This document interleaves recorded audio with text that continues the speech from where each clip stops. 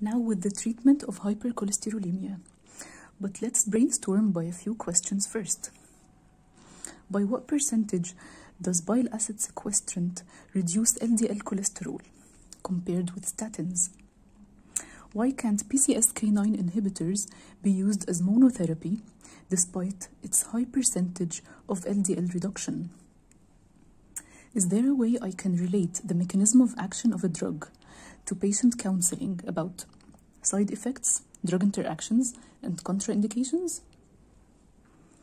Yes, we will go through the efficacy, mechanism of action, and patient counseling.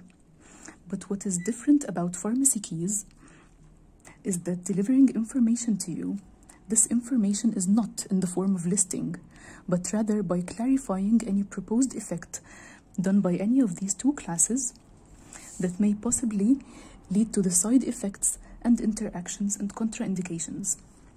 By this way, you can understand with maximum information retention and minimal effort or memorizing.